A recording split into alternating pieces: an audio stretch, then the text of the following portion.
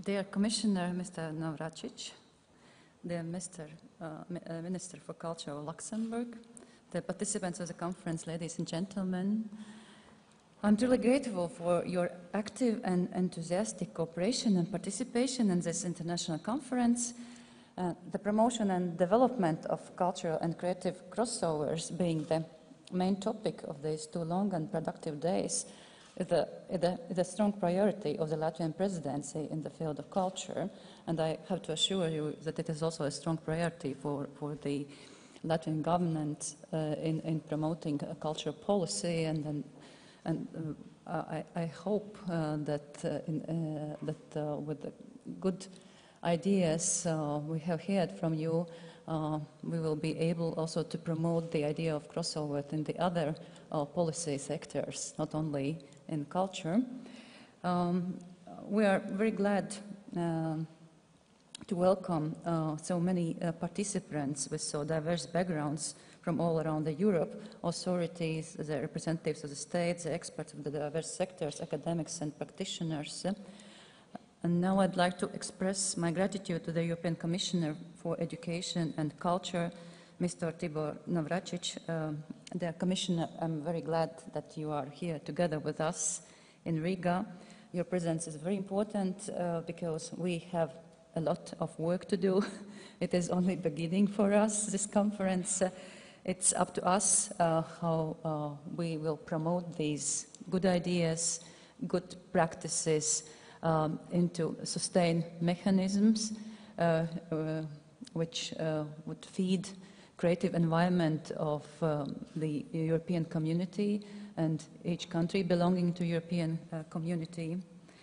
And it's up to us how we feed back these ideas to my colleagues, other ministers from European countries, and to the forums of our colleagues, ministers from other areas, ministers of finances, economy, urban development, ministers responsible for competitiveness, territorial development, environmental issues, and so on.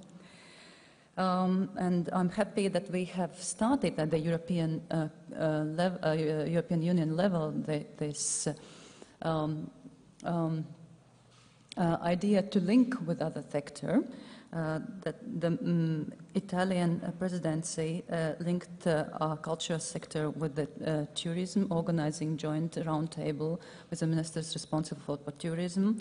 Latvian presidency, how to be successful in meeting a council of ministers responsible for competitiveness, and I would like to wish good luck to my colleague from Luxembourg, Madame Nagel, in her intentions to link with external development.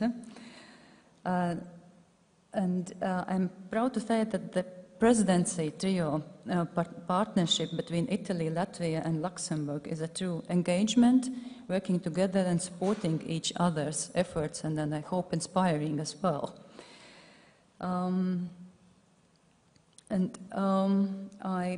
As Latvian presidency, we will continue the path aimed to develop the concept of crossovers between culture and creative sectors and other sectors of economy and domains of public life, because I'd like to assure you that we, Latvian presidency, responsible for cultural issues, we belong to the community that Ragnar very nicely called true believers.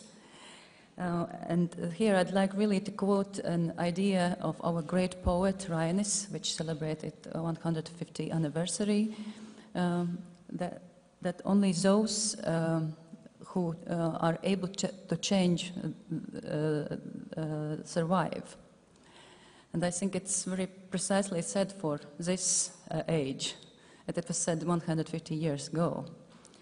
In Latvian it is pastāvēs, kas pārvērtīsies. But Latvians know very well this quote. And then I would also like to remind you the main keyword of the Creativity Week, in the framework of which we are gathering together today. And the keyword is to create. And again, in Latvian, this keyword is very capable. In Latvian, the keyword has two meanings. It is an action inviting us to be creative, to create new products, new meanings. But the word has also another meaning. It means relatives. And I think it's something we were talking a lot during our 2 days, that we have to make new relatives in other sectors, that culture should seek relatives in the areas of economics, territorial development, health, education, and so on. And I think that only in such a big family we can really promote in a practice all these great ideas on sustainable development, growth, good education, people-oriented welfare system, and so on. And I was very happy to hear from the Director General of the Culture and Education of the European Commission, Mr. Xavier Prats-Monet, who emphasized that we have to stop thinking in silos and to overcome that sectoral approach. And I think you all will agree with me that it is very important to hear such a message from officials working for the European Commission.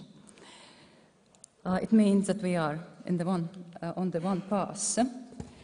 And with this hope that we are thinking in a one mindset, I would like to give the floor to the Commissioner, Mr. Navracsics, for the closing speech of the conference.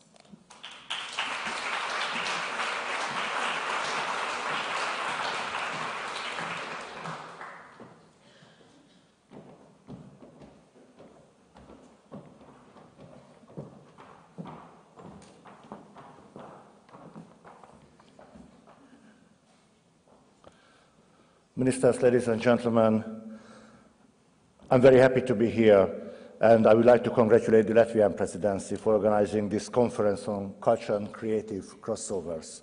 And let me congratulate the Latvian Minister of Culture for organizing and being a mother of the Creativity Week here in Latvia. I think this is a very good example, a very good initiative for all over in Europe.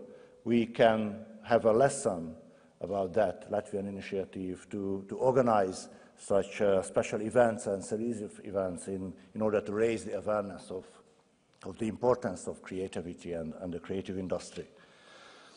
Because we are all very much aware of the direct contribution that culture makes to our economy and to our society as a whole. It contributes to our identity as Europeans. It fosters mutual understanding and participation. And it is an important factor in defining Europe's place in the world. And we just talked about the importance of statistics, although it's not about a creativity index, but we have some statistical data. Approximately 4.4% of Europe's gross domestic product is made up by the contribution of the culture. And 3.8% of its workforce are employed in the culture and creative industry sector. But we also know that those figures could be higher, that Europe should do more to harness culture's potential to the full. There is a lot of untapped potential in the culture and creative sectors for boosting economic growth and job creation and for improving European citizens' well-being. This conference has considerably added to our understanding of the potential of culture. It has highlighted how the cultural and creative sectors can stimulate growth and innovation. And the main conclusion is that culture-based creativity can indeed help to find innovative solutions to many of the major challenges that Europe is facing today. Being at the crossroads between arts, business and technology, The cultural and creative sector can act as catalysts for change. We already have plenty of examples where creative design enhances the attractiveness of products.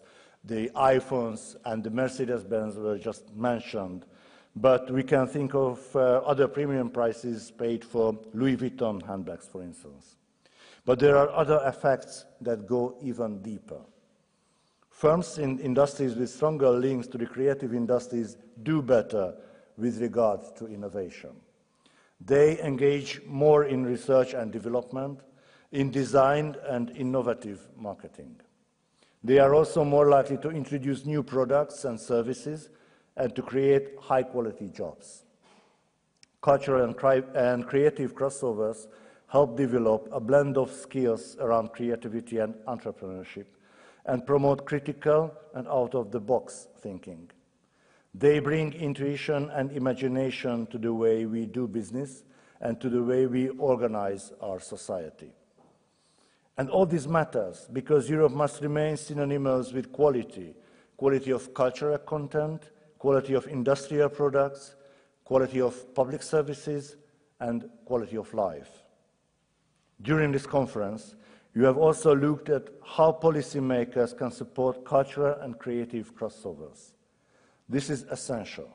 If Europe wants to remain competitive in the global race, it needs to put in place the right conditions for creativity and innovation to flourish in a new entrepreneurial culture. The Commission has been making the case for this kind of crossovers for years. For example, in its 2012 communication on the culture and creative sectors in the EU. Now, President Jean-Claude Juncker has asked me to promote culture as a catalyst for innovation.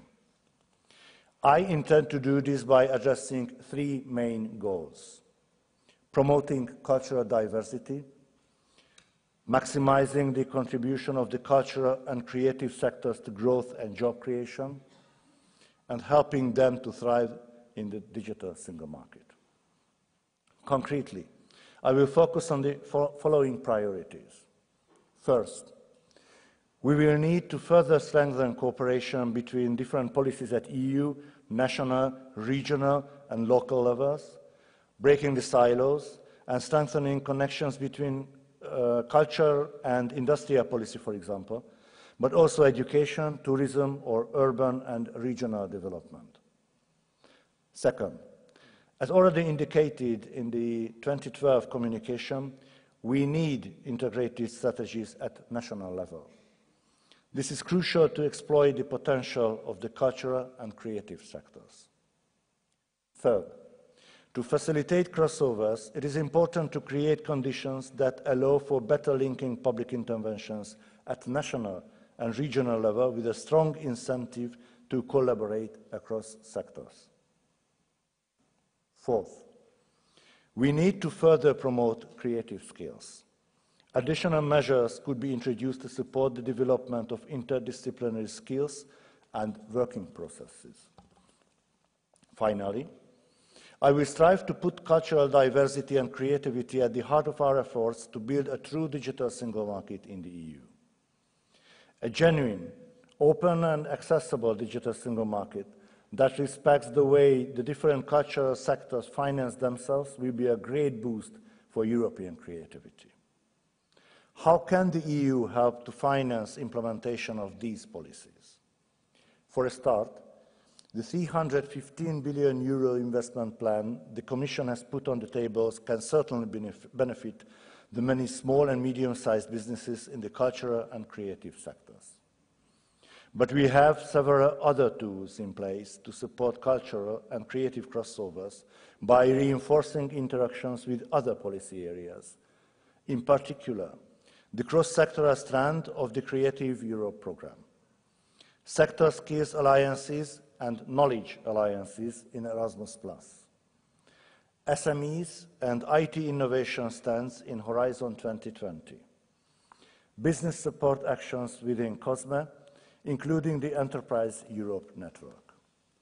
Last, and far from least, instruments such as the EU Cohesion Fund, the European Fund for Regional Development, and the European Social Fund support innovation and smart investments in the cultural and creative sectors and their integration into regional smart specialization strategies.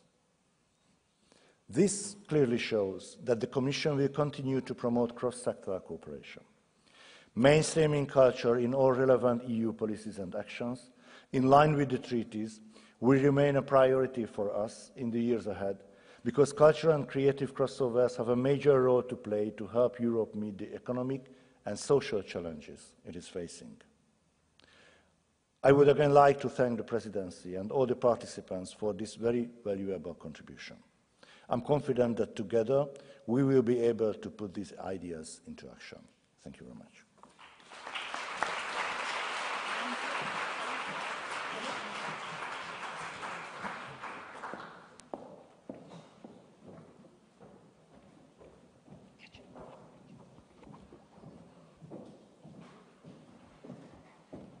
We have great news. Lunch. We're about to finish now for the lunch. Before we call for the lunch, a couple of messages. After the lunch, we are going to continue with very, very interesting optional or choices for you for the continuation of your program. The first part of the program, the first option you have, is another session on the crossovers to sustainable development. It's going to take place in this building on the 11th floor. Eva, where is Eva? Eva, come closer. So Eva is going to wait you close to where we're going to have a lunch at 2:30. Yeah? 2:30, she's standing, waving. Everybody gathered there, and she will take you up to the 11th floor. Sorry? 2:15. Well, 2:15. You say 2:15, you mean 2:30. That's the way it works. So that's the first option. What's the second option? Design thinking. Design thinking option. A lot of you have heard about design thinking, so there's a workshop on that. And who's the responsible person over there? Yes, yes, yes. Everyone making an eye contact. So there's going to be bus at 2:30. So that's going to be 2:30. And there's one more bus, 2:10, which we'll take to Academy of Arts. And there's an additional conference happening on design, heritage, and architecture. So many news during the Ready Week. And there's the third workshop, or actually the field trip, that will guide you through Riga. You will get to experience Ķīpsela, Spīķeri, and the renewed Riga School of Design and Art. The responsible person is Anna. Yes, with a flowery dress, everyone sees you. After lunch, yeah, at 2:15, you will meet Anna next to the flags in the atrium, right? Okay, so that's the field trip. And a very special offer for everyone, all the guests and participants of the conference. The working hours of the Museum of Decorative Arts and Design in Skarņu Street have been extended by 2 hours. So the museum is open up until 7 o'clock today and tomorrow. Feel free to visit. There's a fantastic exhibition named Design Humanization. It really portrays the best of Latvia. So please, feel free. And that's it from 4 of us. We've been enjoying every moment of it.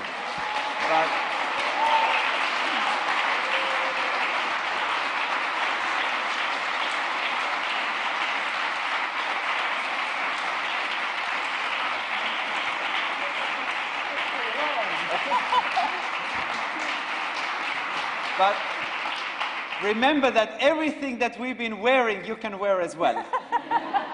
You can even get the trousers from me right away, you know. But our job here has been nothing compared to the job of all these people that have put so much effort and energy in making this happen. These are the people from the Ministry of Culture working with this conference for over a year. So I think you're all standing up there, or at least most of you. Could you please wave and stand up if you're the ones, just to show all those of you. Okay?